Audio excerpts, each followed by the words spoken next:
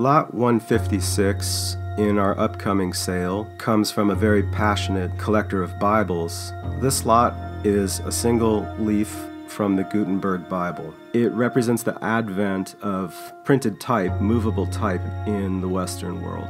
The Bible remains today one of the scarcest books conceivable. Gutenberg's project was to take varying manuscript traditions and unify them into one static reading of the text. Gutenberg didn't construct his printed Bible in a vacuum.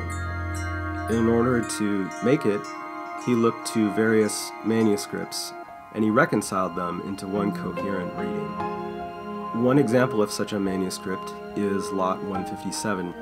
This particular piece is a portable Bible in Latin in a minuscule hand. And in fact, the Bible itself is smaller than the palm of one's hand.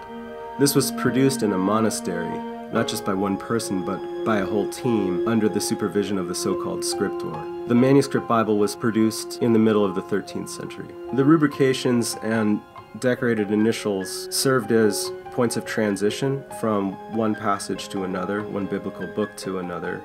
It was also made to be impressive. And it was probably made to be a gift offering to a rich person, a local patron, or a kind of big-time cleric or cardinal